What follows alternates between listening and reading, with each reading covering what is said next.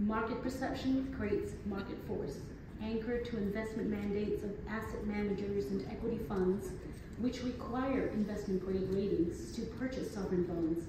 If a sovereign loses its investment grade, the country is punished with decreased investments, higher borrowing costs, and we also face a wave of sell-offs with capital exiting out of the borders and triggering domino chains of painful economic harms with currency depreciations, increasing debt and import bills, foreign exchange reserve buffers decreasing, and cost of living crises being stoked as the real value of wages plummet. Ratings are also pro-cyclical. During economic upswings, ratings are overly optimistic and thus fuel excessive borrowing. During economic downturns, such as in the pandemic and a few years ago, ratings are bent toward downgrades at the very moment when countries require liquidity to respond to urgent national health and economic needs. Rating agencies weaponize climate collapse and emergencies.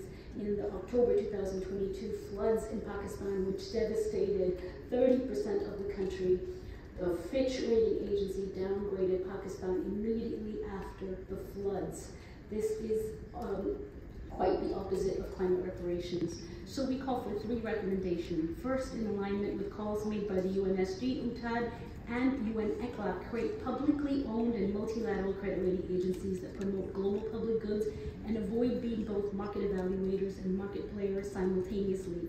Second, regulate and reduce reliance on rating agencies, including by suspending sovereign downgrades during times of climate collapse or economic crises, as well as pandemics and inflationary spikes.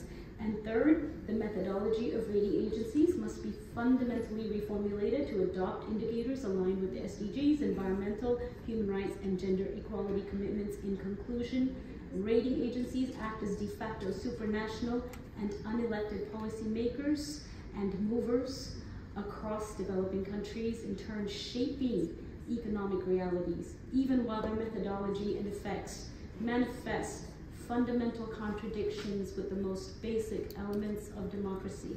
Thank you.